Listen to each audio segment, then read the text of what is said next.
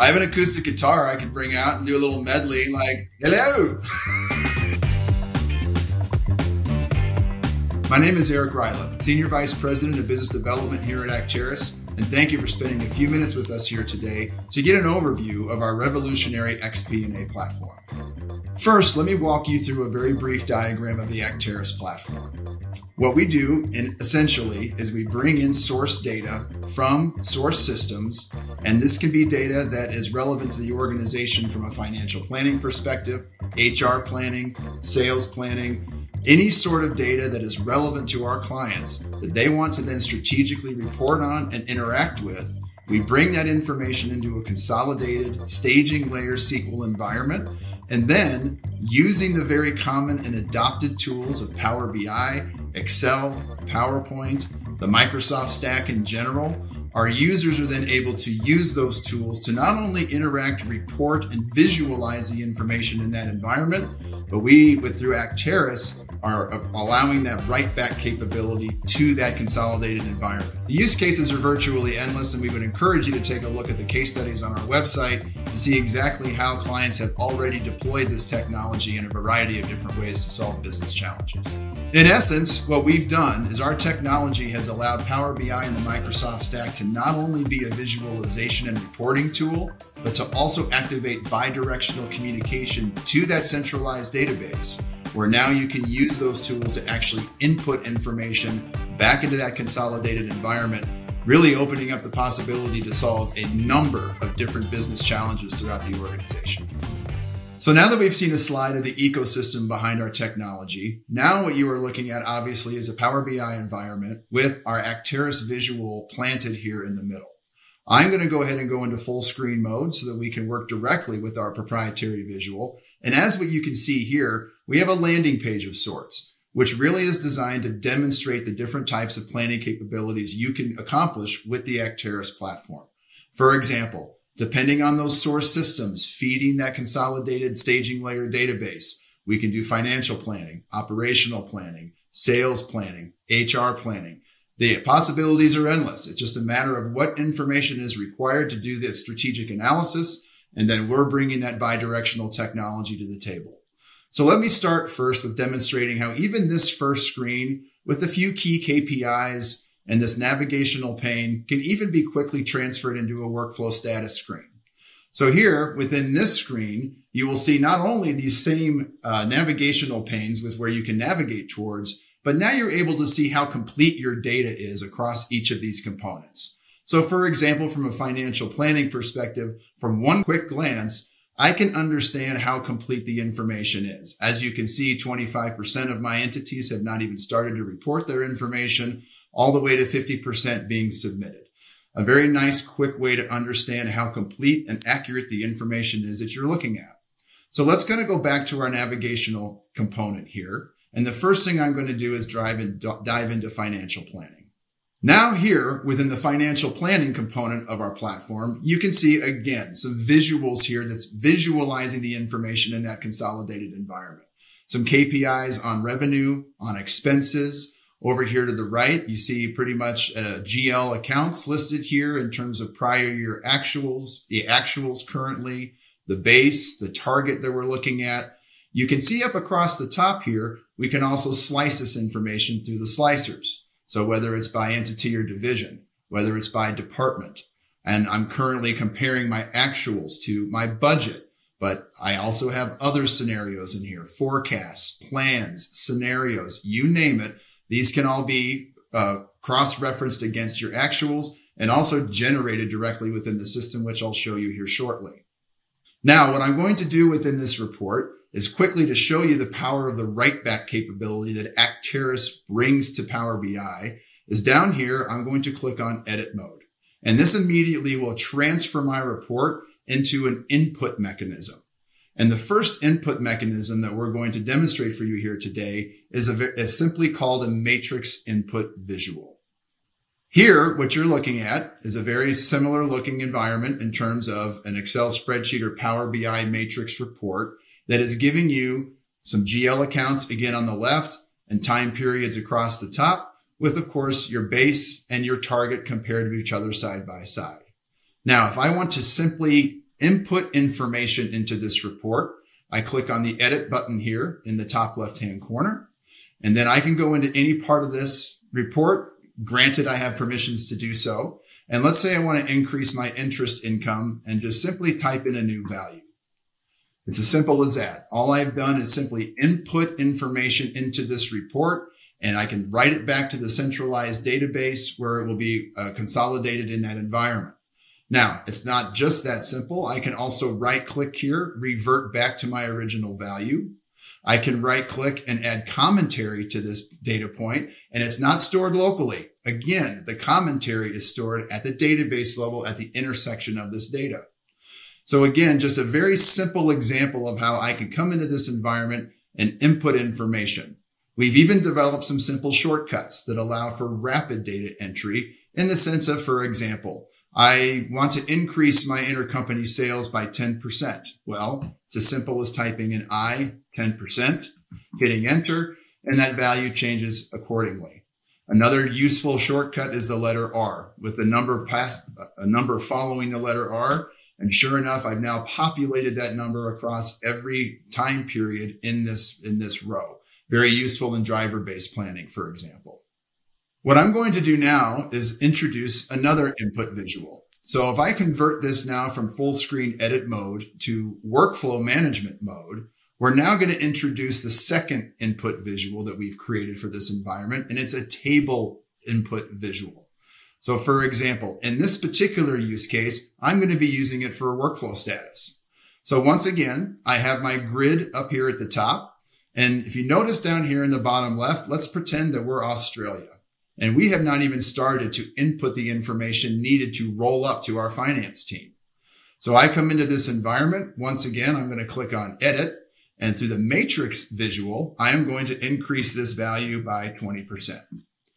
That is the information that's needed for my team. So now I'm going to come down here into the bottom right-hand corner. And this is where I'm going to use my table edit visual, because as Australia, I am going to now say that I have submitted my information. This will now trigger an email to my manager. My manager will now come into this exact same environment. He will then see the information that I've updated. He can right click here. He can add some commentary, again, stored at the database level. And then once he's done and he's happy with the situation, he's going to come in here and he's going to change the workflow status to approved. This is how we can use the table edit visual in this particular case to update workflow statuses, but certainly could be used to update any component of the database depending on how the user wants to use this feature. Next, I'm going to introduce a third input visual here from the same screen, and it's called the copy wizard. So in this particular case, I'm not inputting a specific piece of data. I'm not updating a particular piece of data using the table edit visual, but now I want to create a brand new scenario within my consolidated environment. So first, what I'm going to do is down here in the bottom left-hand corner is I want to create at least a placeholder for my new scenario. So I click on the plus sign and I'm going to type in budget 123. All this is doing is creating a blank placeholder within the database that is now ready for me to start populating with information. Well, how can I do that quickly and efficiently? Well, I can do that first by copying information from an existing scenario, actual, forecast, etc. So over here on the right, I'm simply going to click on the plus sign. I'm going to tell this input visual that I want to create a brand new scenario. And I'm going to do so by simply copying from my actuals in this case. And I want to populate this budget 123 that I have already created. And now I'm going to populate that new scenario with a copy of all the actuals that I already have within that database, giving me a brand new scenario and quote unquote playground with which I can start manipulating that information. For the next input visual that I'm going to show you, I have switched to the driver planning component of this platform. So again, in this case, we're using driver-based planning, but irrelevant in terms of how we can actually utilize these input visuals. In this case, I'm going to demonstrate our graphic visual input mechanism. So what you're seeing here is a driver-based planning screen. In this case, we're seeing a list of product SKUs. We have drivers of quantity, price, and cost here at the top, and obviously all the calculations and metrics to generating these KPIs. But in this case over here on the right, I have a graph that shows a dark line of my actuals, and the light colored line is my forecast, my budget, my plan, whatever it might be. So once again, I can convert this into edit mode by clicking right here. And now I'm able to manipulate the information graphically by simply grabbing a data point and saying, we're not going to do so hot this month. And maybe we're not going to do so hot this month, but we're going to do a lot better over here. All I'm doing here is manipulating, again, the information. I'm not inputting the data. I'm not changing it in a table. I'm not creating a brand new scenario, but I am able to manipulate it graphically by simply dragging and dropping these data points within the graphic visual. As you can see, my total of 18.5 has changed as I manipulate this information, demonstrating the calculations behind the scenes. But even better, if I want to actually lock this total down, let's pretend I cannot produce more or less than 17,500 units, no matter how well I do in a given period. I can lock that value. And now if you notice this 2.4K sitting up here, as I increase a different time period, it is going to recalculate each data point to ensure that my 17.5 total remains intact. Just to demonstrate again how the calculations behind the scenes can be used to really segregate and then splash all of my calculations across a unified total. So now in this video, we are going to demonstrate how all of this is interconnected using the Microsoft stack behind the scenes and that SQL consolidated environment. In this particular example, I'm in the HRPlanning section of my platform, which means I've brought in information across my HR system. This is going to show me some salary components. It's going to show my employee master here across the bottom. But what I want to demonstrate here is how this interacts in real time with the rest of the Microsoft stack. So for example, I'm going to bring up Excel. And as you'll notice in the top right-hand corner of my Excel environment, I have an Acterys Excel online plugin. This will log into Acterys and that same SQL database using my Microsoft 365 credentials, so single sign-on. And what I've done here is created a bridge to that same SQL environment in my Excel environment. So for example, I'm simply going to come in here and I'm going to load up my employee dimension. This is going to bring in the exact same information that you were seeing within my Power BI report, but now it's here in my Excel environment with all the information associated with each of my employees. Why is this significant? Well, when I'm in my Power BI report, and again, with the bidirectional capabilities that Acterys brings to this platform, I'm going to go into edit mode, and I'm simply going to make a change in the fact that Ronald Allison is now Ronald Allison ER. Now, I've committed this change back to that consolidated environment, and now within my Excel environment, and this can be automated, but for demonstration purposes, I will refresh it, and you'll notice that Ronald Allison here in Excel is now also Ronald Allison ER. But it doesn't end there. If I bring in PowerPoint into the equation, you'll notice here in PowerPoint that I can simply insert a Power BI report. And using the link from that report, I will simply plant it within my PowerPoint presentation. This is not an image. This is not static. This is a live link through PowerPoint to that consolidated SQL environment using the Acterys plugin. And as you will see, we now have that report live within PowerPoint. One of the biggest challenges we come across in the field is executive presentations that always need to be rebuilt, refreshed, reconstructed. Well, if you're using Acterys, Power BI, PowerPoint, and we're all working from the same environment, what you'll see here is, once again, I have all my information right here within my PowerPoint presentation. And once again, you see Ronald Allison Eric.